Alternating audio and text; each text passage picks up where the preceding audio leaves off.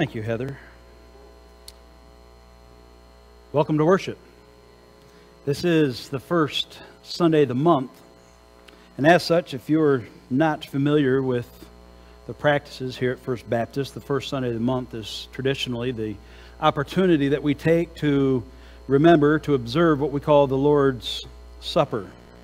And we're going to do that yet again today. We're just going to do a little differently. We're not going to do this at the end of the service. We're going to do this before I give my message. And so as our servers go and get prepared, I want to read for you just a few verses that I've kind of grouped together out of the Gospel of Matthew.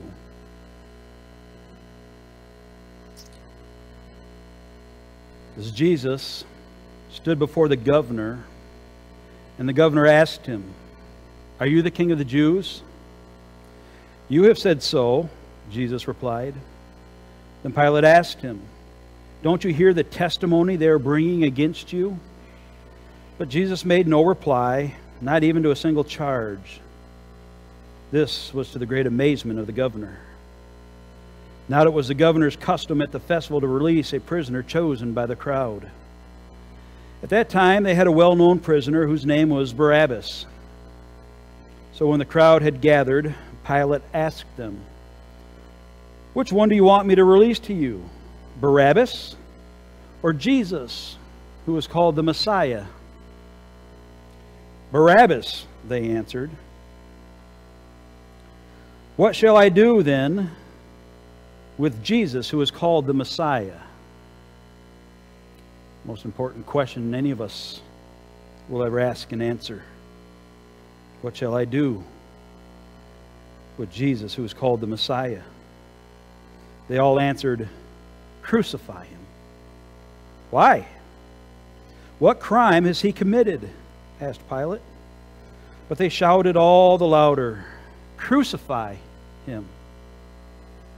Then he released Barabbas to them, but Jesus he had flogged and handed him over to be crucified. From noon until 3 in the afternoon, darkness came over all of the land. About 3 in the afternoon, Jesus cried out in a loud voice, my God, why have you forsaken me?" And when Jesus had cried out again in a loud voice, he gave up his spirit. Then the centurion and those with him who were guarding Jesus saw the earthquake and all that had happened. They were terrified and exclaimed, "Surely he was the Son of God." And what a powerful statement. This is why we gather here this morning, because we recognize Jesus is in fact the Son of God. It's interesting that when Jesus came to this earth, he claimed to be the Son of God. At his death, those who doubted recognized that he was the Son of God. And then at his resurrection, he proved that he is in fact the Son of God.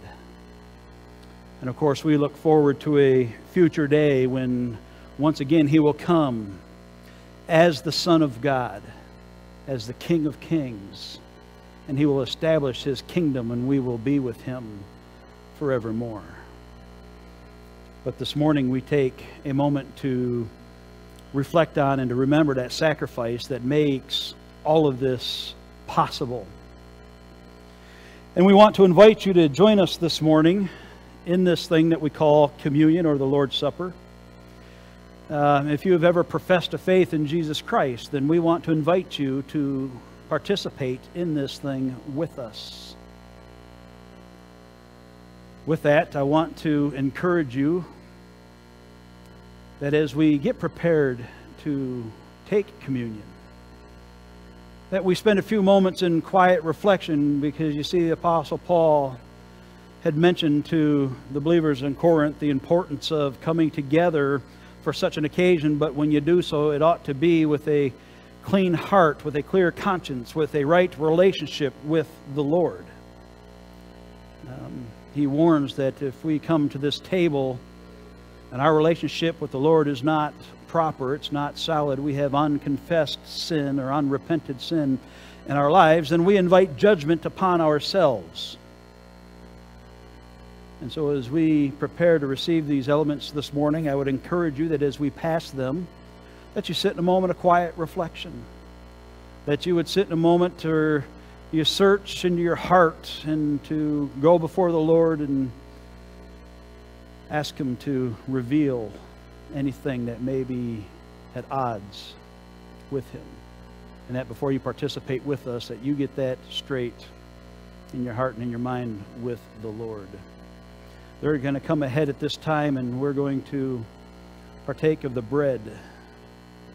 And Christ, as He gathered with His disciples in that upper room, had expressed that the bread, He holds it up, He breaks it after He gives thanks for it, and He demonstrates or He teaches that that bread is representative of His body.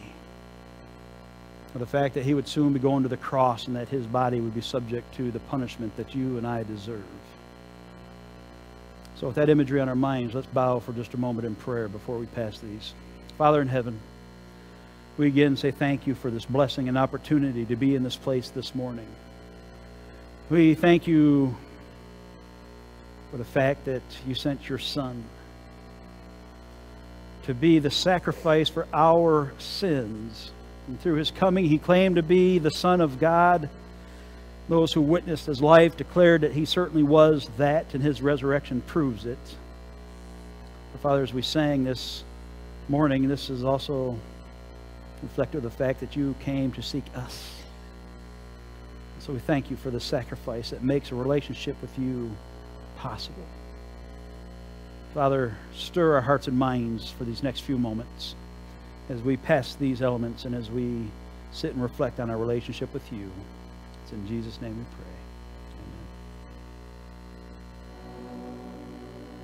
Amen. As Jesus was gathering with His disciples, He gave them a command, a fairly simple command, and that command was not, "Thou shalt observe communion once a quarter or once a month or even every day." The command was, "As often as you do this in remembrance of Me." Let's take the bread together this morning as we remember.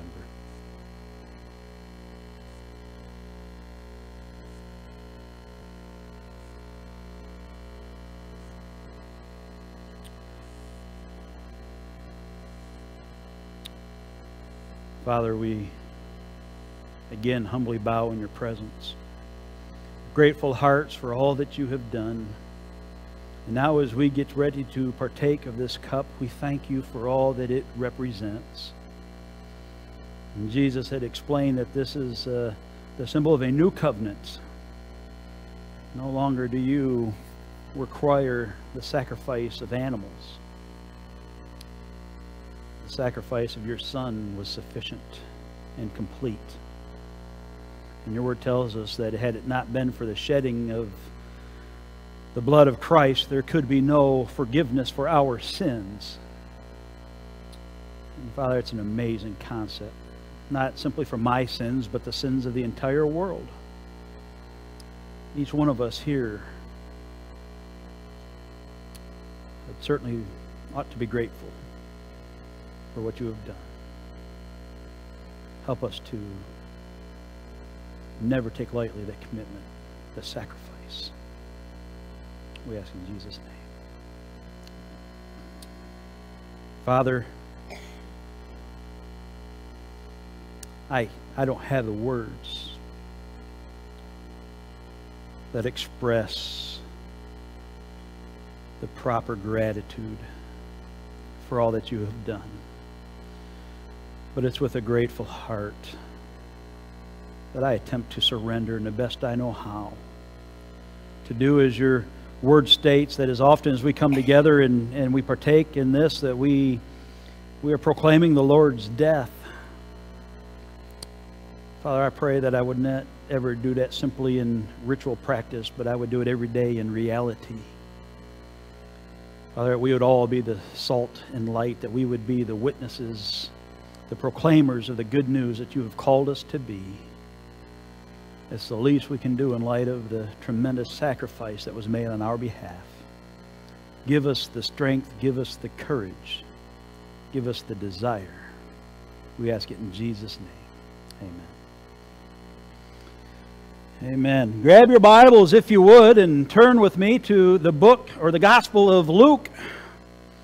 The Gospel of Luke. We're going to continue on today in our series on the parables of Jesus.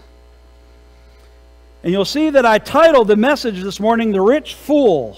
I say I titled it that. That's not really my title. That is the title that you've probably seen the heading in your Bible. As I was preparing for this message, a lot of different titles entered my mind. And one of those titles was the Accumulation Generation. Because we live in a time when we're all about gathering and collecting stuff, and as much stuff as we can. And as I focused on that, the other thought that entered my mind was the possession obsession. We're possessed with having possessions, or we're obsessed with having possessions. And we live in a time where we're told, you need to have, you've got to have whatever it is that you want. And another one that I came across was gripped by greed.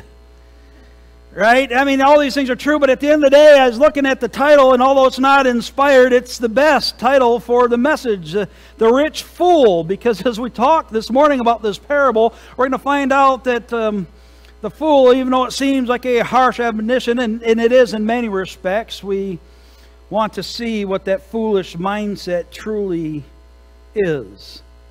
You see, the reality is we live at a time or in a world where we're told that you can have it all.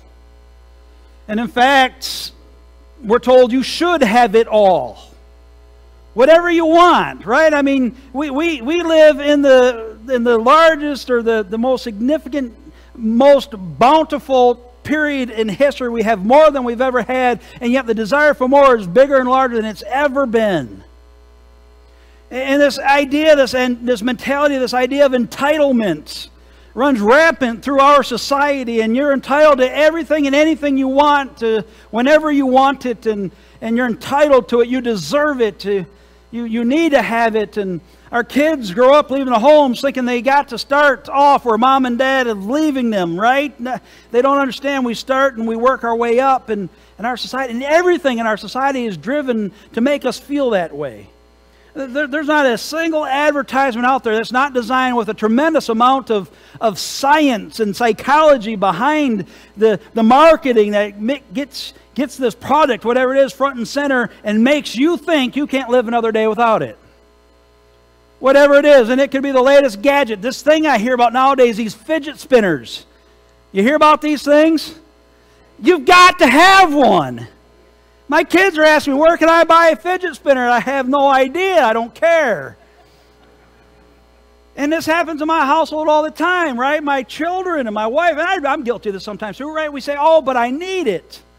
And I have this thing I do to my kids, and they really don't care for it, but they'll come to me and they say, Dad, I need to have whatever the need is. I say, oh yeah? Define need. What does it mean you need this? Will you cease to exist at the end of this day if you don't have what it is you're asking for? But this is what's driven into our minds and our society. We've got to have it. We need it. And we deserve it. There seems to be, to me, and I don't know, I've recognized this in my generation, and some of you older probably recognize it even more than I have, but there's been this shift in thinking. It seems once upon a time, I remember conversations with my grandfather when you entered into the workforce, the goal was to find a job that would provide security, to find a job you could settle into, and a job that would provide you with a retirement, a pension, a job that would give you good benefits, and you'd stay there, and you would earn your living, and you retire, and you'd be comfortable. And nowadays, it's like nobody could care about the pension. Nobody cares about the benefits. We live in a society where if you work at McDonald's, you've got to make $15 an hour, and regardless of the job, you need to make as much as you can possibly make so you can go out and spend it the way you want to spend it right now. There's been this shift, there's focus, and this mindset has permeated the church. And I don't mean necessarily this church, I mean the church universal. I mean, this era of health, wealth, and prosperity preachers is more popular than it's ever been, and people are proclaimed presenters of the gospel, pastors, preachers.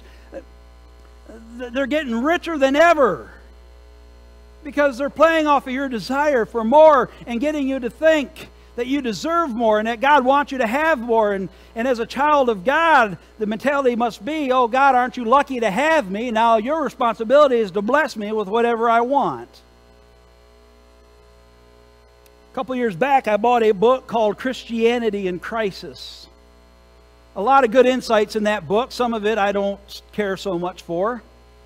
But as I was reading through that book, I came across this quote which I think summarizes the mentality in a lot of the health, wealth, and prosperity circles that we see in our country.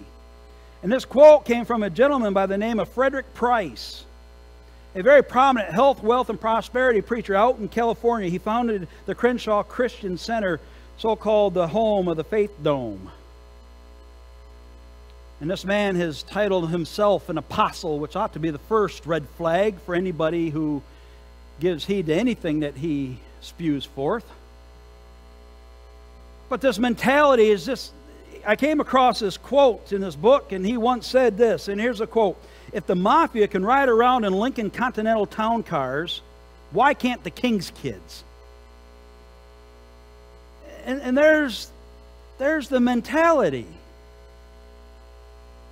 I mean, there's the thoughts, the musings of a rich fool. I'm sorry to say. But those aren't my words. That's what we find in the Bible. And when he was challenged on that position, this is his response. He said, "You can talk about me all you want while I'm driving by in my Rolls Royce that's paid for and I've got the pink slip on it. Talk all you want. Badmouth all you want. Don't hurt me in the least. Doesn't bother me.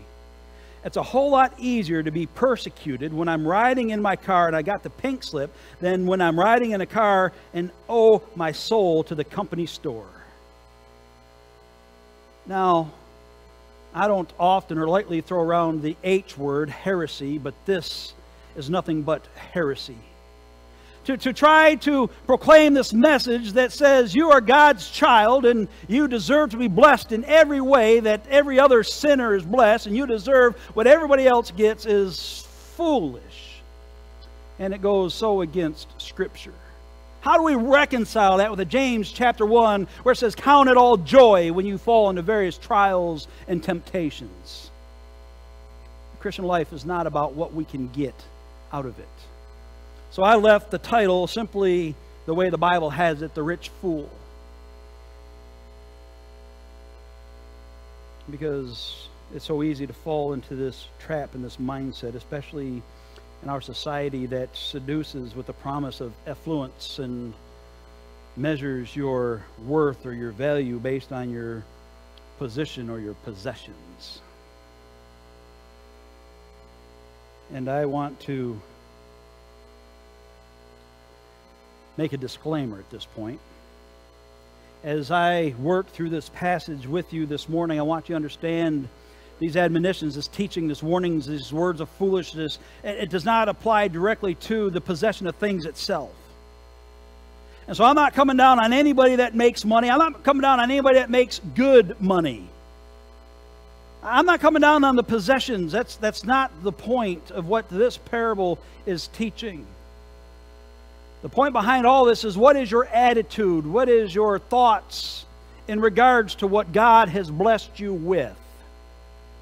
And I've seen a lot of great Christian folk make all kinds of money who do nothing but honor God with it. And that's okay. But I've seen several others who fall into this trap. Even believers, if we're not careful, we kind of cross the line into enemy territory in regards to the things that we have and possess. And so with that, we jump into Luke chapter 12. And here's a parable that hopefully forces you to take a close look at your life and to ask some pressing and some revealing questions about not only who you are, but what God has blessed you with. Now, just to give you a little idea of the background and leading up to this parable, Jesus is once again amongst the crowds. He's been in his earthly ministry for quite some time, and if you look at chapter 12, verse 1, you see that already by this point, Jesus is drawing great numbers of people to hear his teaching. Verse 1, it says, "Meanwhile, when a crowd of many thousands had gathered," and that word many thousands literally means tens of thousands. And in fact, there are so many that they were trampling one another. And in the midst of this crowd, this swell of people come around Christ, he capitalizes once again on an opportunity to squash any misconceptions about who he is or about the kingdom, about their beliefs. And in this passage, we see two primary warnings. The very first one, I can't go into detail, but it is encompassed in those first 12 verses. And the warning that we see there is in regards to hypocrisy, specifically against the Pharisees, which were proclaiming a false religion. And so he says, you all beware, be on the guard, be on the lookout for those who come and they don't know what they're talking about. Be on guard, be aware of the hypocrites, those who come with a false teaching or a false gospel. And he leads right from that into this teaching that we're going to talk about today in regards to money, or more specifically, materialism. So he's addressing the two biggest areas that cause problems in a believer's life. One is false teaching. It deals with the spiritual element of the Christian life. Beware of false doctrines, false gospels, those things that will lead you down the wrong path in this life. Watch out for those things. That's the spiritual element. And then he's saying, watch out for the material things. Because you are going to be blessed. And you're going to have. And if you're not careful, you will fall into the trap of this young gentleman that we see in the passage before us this morning. Two strong warnings. We come in, focus on the second as we begin verse 13. It says, someone in the crowd, in the mass of the tens of thousands, someone in the crowd said to him, "Teacher, tell my brother to divide the inheritance with me." And so here what we have apparently is a younger sibling, brother of an eldest brother. And what would be implied by this situation is dad has passed on. And in this time, in this culture, the responsibility at that point would fall on the eldest son. And the eldest son would be entitled to a greater portion of the estate. And then everybody else would fall in line accordingly. Most often, rather than trying to liquefy and get all the money and all the assets so we could distribute it amongst the siblings and family members, what would happen more often is the eldest son would take on the role of the father. And he would take on the land, and he would take on the responsibility of maintaining the land, the property, all the benefits, all the assets of what dad had left behind so that he can continue to take care of his family. And in the midst of this crowd, here comes this young man that says, "Teacher, tell my brother." And here's Jesus in the midst of teaching some very important principles. And it's almost like this young man, he couldn't care less about what it is that Jesus has got to say. He doesn't care about heaven. He doesn't care about the religion. He came there with this mentality that says, what can I get out of this man? And so he's very indifferent to the teaching of Christ. We find that he is simply concerned with his own selfish desires. And see, this was not all uncommon to bring this sort of thing to a rabbi. In fact, the Jews tried to keep things out of court the best they possibly could.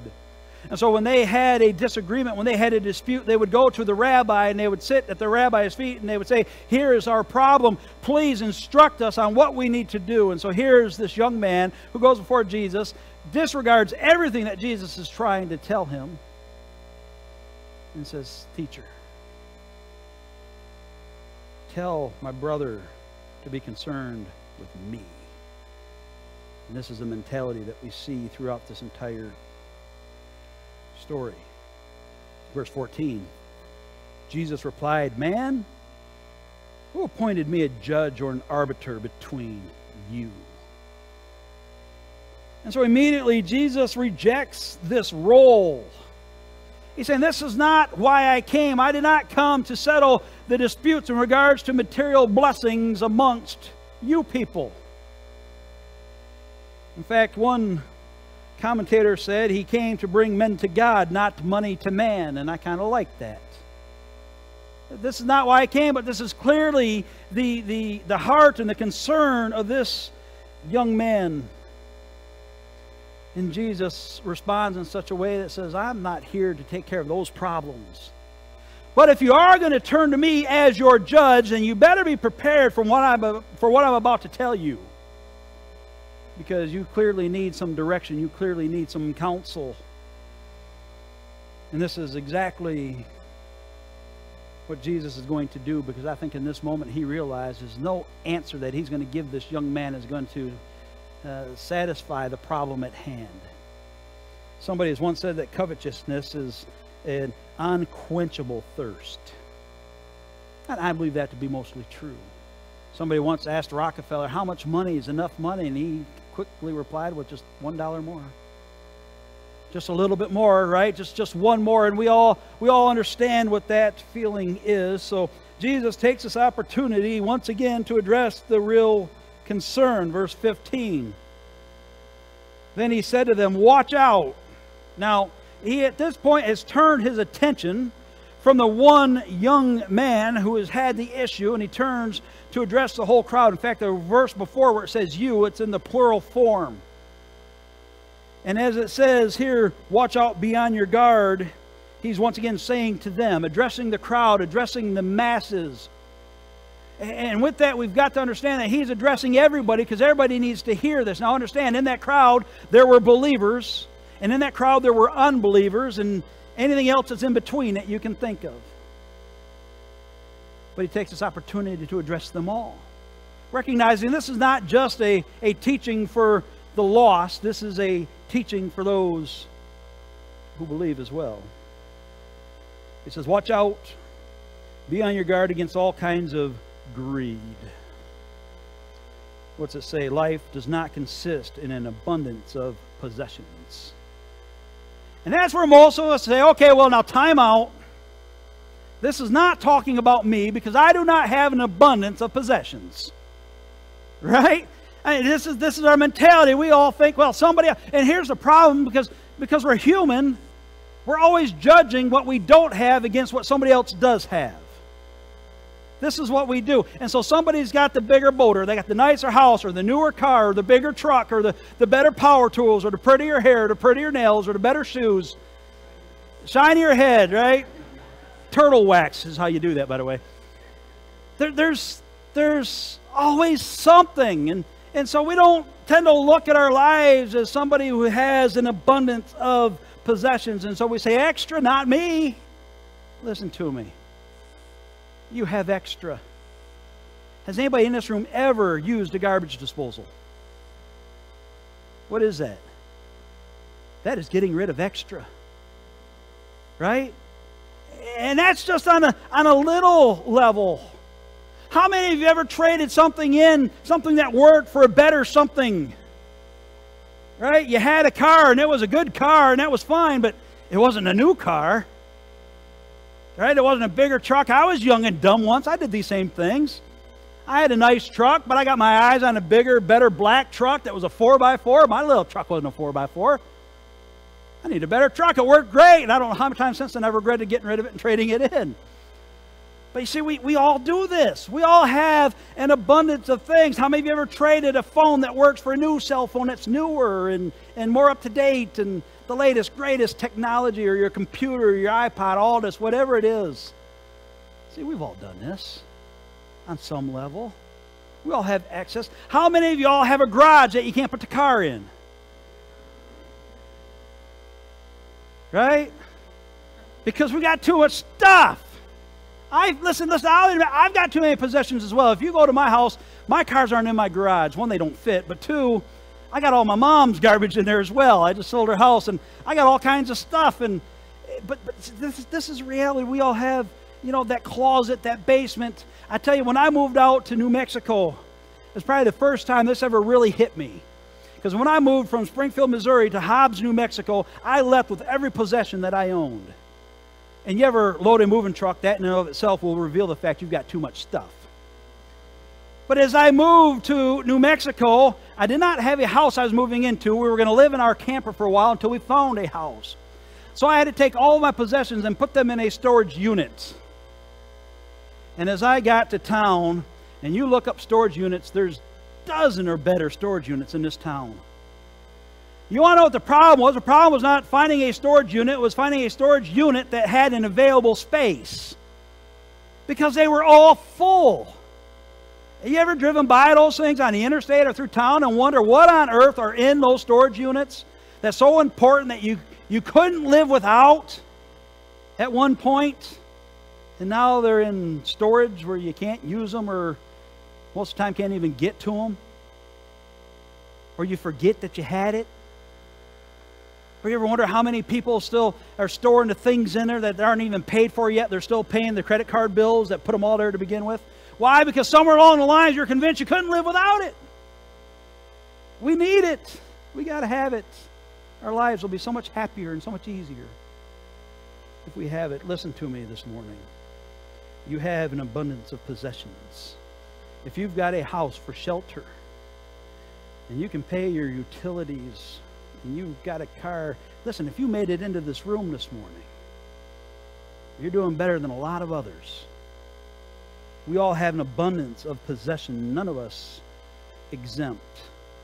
Now, keep in mind that as we work through this, Jesus is not forbidding the things. What he is forbidding is the desire for more. And what does that mean? How much is enough? What is more? Well, how much more? And I guess the best way I could summarize this is when your desire becomes more, or the desire to have more than what the kingdom has already provided for you. When you get from that place of being content to discontent because you don't have what somebody else has got. That's kind of what this passage is alluding to. And so Jesus, recognizing that all of us, including those in his crowd and those sitting in this room this morning, have a tendency to fall into this trap, he takes this opportunity to tell this parable to help reveal the dangers of a covetous heart. So we go to verse 16. And he told him this parable: the ground of a certain rich man yielded an abundant harvest. He thought to himself, what shall I do? I have no place to store my crops. And right here, and I can only imagine the young gentleman who asked the question is probably starting to get pretty excited about where Jesus is starting to go with this story. He wants stuff, and Jesus launches into a story where there's this rich landowner who has a bumper crop and has got more than he knows what to do with. He had extra. But one thing I want you to recognize as we work through this is he had extra of things that he had no control over. What we see is a very selfish perspective from somebody who had no control over what kind of crop he would receive this particular year. He has no way of controlling the fertileness of the soil. He has no way of controlling the sunlight. He has no way of controlling the germination process. He has no way of controlling the rain or the lack thereof that would affect the crop that he would harvest. He is just completely blinded by this abundant harvest that he has. And he goes on in verse 18. Then he said, this is what I'll do. You notice the words I'm highlighting in these passages? He says, this is what I'll do. I will tear down my barns and build bigger ones. And there I will store my surplus grain. And I'll say to myself, you have plenty of grain laid up for many years. Take life easy. Eat, drink, and be merry. Here we've got this gentleman patting himself on the back. Good job.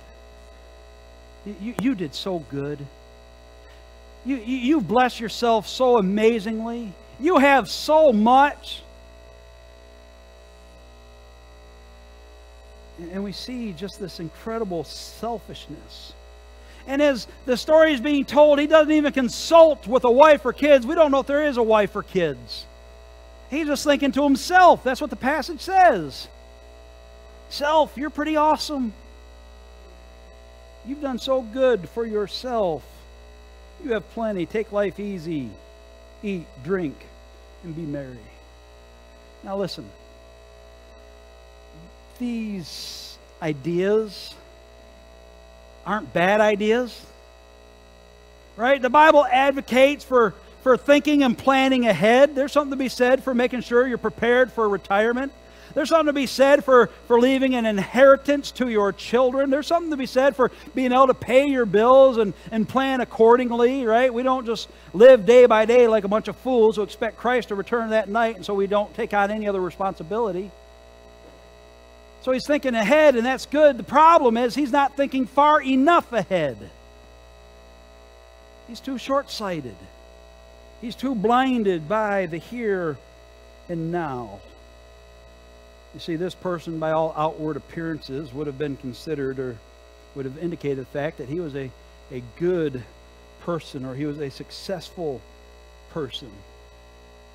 Jesus draws the teaching to a point where, that's outward appearances. The problem is he spent too much time and too much focus on the here and now, and he didn't think about what comes after. He didn't think about the eternity that lies in the balance. He lived for himself, and he lived only for right now. But up to this point, I imagine that this young man was getting pretty excited about what Jesus was fixing to say until we get to verse 20. But God said, and I imagine this must have kind of hit this young man kind of like a freight train. Getting all excited about this rich man, and surely he's going to tell him to distribute your wealth. That's great. That's not what Jesus says. Verse 20, but God said to him, you fool. You fool. Now, the word fool right there means literally to be mindless or to be lacking sense, to be destitute of knowledge or truth. And anytime he uses that word fool, he's not talking about a mental capacity in a physical way. He is talking about a spiritual concept. He's talking about a spiritual application. And in other words, if all you do is get wrapped up in the here and now, you're a fool, because this here and now is but a short little time. It's but a vapor, a blink of an eye, and then we're all going to be launched into eternity. And the question is, what are you doing right now in regards to the future eternity that is coming? So he says, you're a fool, not for being rich. He's a fool because of his confusion over what the extra was all about. He didn't know why he had it. And so let me point out to you just two things, two reasons as to why Jesus refers to this man as a fool. And the very first reason is because he's only thinking in terms of the tangible. Right? He's thinking about the immediate. He's thinking about the here and now. He's thinking about the things that he can grasp and consume for himself. He is completely self-indulgent into what life has to offer in this moment. And that's one reason why he's foolish. The second reason he's referred to as a fool is because he couldn't care less about anybody else. He couldn't care less about God. He couldn't care less about others. In this story, he never once prayed to say, God, thank you for what you have provided me with. And in light of all that I have, what would you like me to do with it? He never sought that divine guidance or counsel. He certainly lacked wisdom, but he never caught up with James, who said that when you don't have it, ask God and he'll at least reveal it. He never expressed gratitude for God. He took credit. I mean, as we mentioned once already, he had no control over the rain. He had no control over anything in reality that gave him this blessing. And so here comes Jesus to point out the fact that he's not really a rich man. He's a rich fool. He's bankrupt. He's bankrupt spiritually. He doesn't get it. He doesn't understand what this is really all about. He's a fool because he sought to please himself and never thought of how he could use this abundance to bless others. He's under the assumption that this was all for him. to be used any way He sees fit. And Jesus says, this very night, your life will be demanded from you. Then who will get what you have prepared for yourself? You fool. See, none of us know how long we're going to be here on this earth. This man is going about making plans for all of his future. A smart man, clearly, I mean, he was even to a point where he said, you know what, I'm not going to build more barns. That will use up valuable land that I can use for providing more for myself. I'm going to tear down the barns that I have, and I'm going to build newer, bigger barns. And I'm going to store it all up, but I'm going to keep it, and I'll be the master of myself, and I'm going to be all set for years to come. I can distribute just enough every year to keep the prices high and to live high on the hog, so to speak. Of course, he's a Jew. He wouldn't have been on the hog, but the beef maybe, I don't know. And Jesus says, you're going to die tonight.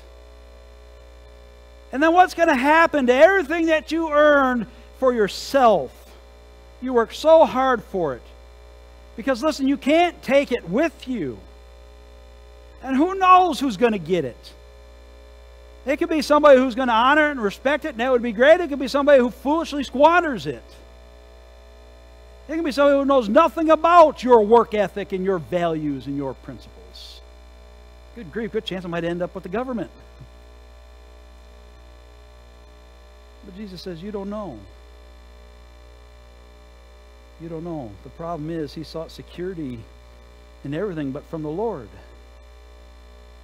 He was blinded by what the world had to offer. And so, Jesus, verse 21, this is how it will be with whoever stores up things for themselves but is not rich toward God. And here's the application. The application is not simply for the young man who cried out in the midst of the crowd, "Teacher, tell my brother to divide the inheritance." He says this is the way, not just for that man, this is the way for whoever is lost and trapped in that same mindset. Those who store up things for themselves but is not rich toward God. How is it going to be? He's saying it's going to be like total loss. You will spend your entire time here and accumulating on this earth, and you're going to lose it all because you never sent anything on ahead. You never invested in what the eternity is really going to be. Why? Because you had the wrong perspective. And this introduces another question. Verse 21. It says, this is how it will be for whoever stores up things for themselves but is not rich toward God. That will be something I'm going to encourage you to investigate. What on earth does that mean? To be rich toward God. What does that mean? We sell everything and live in a great big old commune and just look after one another's affairs and support one another? No, that's not what it means. You know, there's a lot of different things, and just one clue, and I can't dive into it, but if you fast forward a little bit through that passage to verse 33, this is one little clue that you get. It says, sell your possessions and give to the poor. Provide purses for yourselves that will not wear out, a treasure in heaven that will never fail, where no thief comes near and no moth destroys. And then verse 34, well known. For where your treasure is, there your heart will be also. Sell your possessions. All of them? No, not all of them. Maybe the excess ones. Maybe some of the abundance of possessions that you have.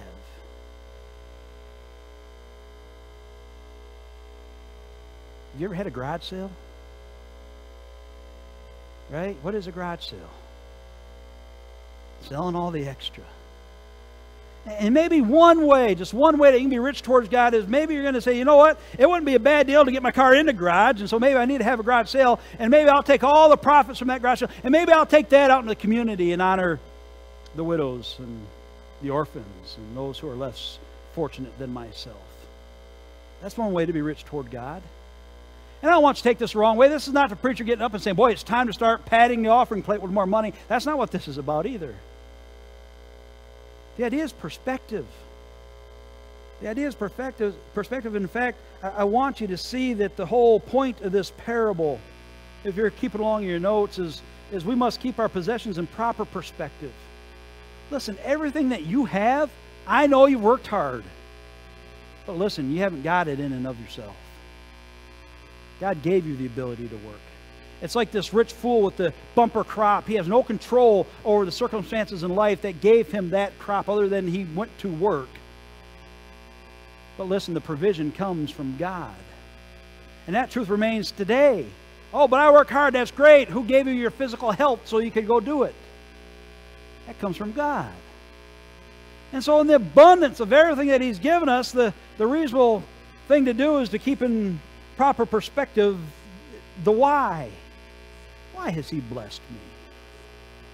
And I know it's so hard to do that because, as I stated at the very beginning of this thing, we often look towards those who have what we don't have. And so we don't look at ourselves as being particularly blessed. We look at others as being blessed. You know, this parable helps us understand that there's no bigger fool than the one who does not prepare for the life to come. This idea of being rich toward God, this idea of sending your riches ahead. Listen, there's going to be a time coming when your number is called. And you're going to be launched into eternity. Hopefully it's an eternity in heaven. And the question for you who are going to heaven is, what on earth have you sent ahead that you get to enjoy when you get there? And again, hopefully you don't think I'm talking about material things. We're talking about those spiritual blessings, those rewards, the opportunity we'll have to offer those back to the feet of Christ. Why? Because we'll have to recognize all of His goodness. I mean, we celebrated the communion here just this morning. There's just one thing that He has done, and a list a mile long of all the things that He has done for you. What's the least that you can do for Him? So you see, the critical issue is not the amount of our treasure. That's not what this is about. It's location. And if you've been blessed and you have more than most, that's great. I'm not coming down on anybody who's all set and ready for retirement. The question, the challenge is, as I said at the very beginning, just to face those searching questions that deal with why God has blessed you so extraordinarily. You see, what you do with what you have is a great barometer of your spiritual maturity, of how much God has blessed you. And we need to keep those perspectives. I was reminded of that saying that we all know from Jim Elliot, who said, "He is no fool who gives up what he cannot keep in order to gain what he cannot lose." That's a lot of what's going on in this parable. He couldn't keep all the things that he made important. And rather than exchanging those things for treasures that he couldn't possibly lose, he had the completely wrong perspective as to why he was so abundantly blessed. Two things I want you to do by way of application this morning. Two things. The first thing that I want you to do, and whether you do it where you sit or you get to go home from this place and sit down and enjoy lunch with the family, wherever you are, the very first thing I want you to do is say thank you to God. Listen, if you are in this place this morning, you have been blessed. You have an abundance, whatever it may be. Even if you're a child, I'd be willing to bet you your closet's full of toys you haven't touched in a year or more. Same for the adults. Thank God. And the second thing I want you to do is follow up that gratitude with a simple question of, why do I have extra? Thank God for what He's given you. And if you haven't done this in a while, I want you to go home and I want you to get on your knees. I want you to talk to your family. And I just want you to get together and collectively say, God, why? What do you want me to do with this stuff? And I'm not saying all your stuff. See, here the principle I think is simply, God blesses you, right? And He gives to you. The problem comes when He gives to us and we clench our fists around what He's given us and say, I'll never let it go again. Because now it's mine. That's what this man did in this parable. God blesses you, but He wants you to keep your hands open. Why? Because He might take it away and give it to somebody else. Or, and this is more often the case, He desires to put something else in it. He can't do that when we're like this. Let me leave you with 2 Corinthians 9:11. Just as something to chew on for a little while. It says, you will be enriched in every way so that you can be generous on every occasion. There's one principle in regards to material possessions that you need to learn. And you need to ask and seek direction from God. Stand with me if you will. The team's going to come ahead and they're going to close us in a song which is most appropriate. The song is I Surrender All. And again, as you get ready to leave this place this morning, I am not saying go get rid of everything you have. That's not the point. God may want you to keep the things He has blessed you with so that you can use it to be generous to others. The question in your heart's got to be, am I willing to surrender it if He wants me to? Sing with us.